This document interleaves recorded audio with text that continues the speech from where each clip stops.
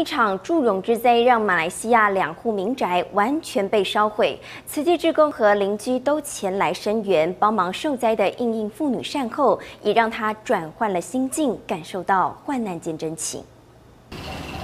深夜11点大火，2户民宅被烧毁，家里什么都化为灰烬。住在这里6年了，莱特哈蜜一时之间无法接受。隔壁邻居丘老先生一大早就来关怀，还带来衣物。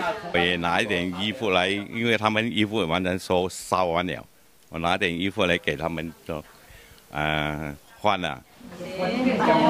因为电线走火酿成意外，所幸没有人伤亡。除了邻居，志工团体也都来关怀。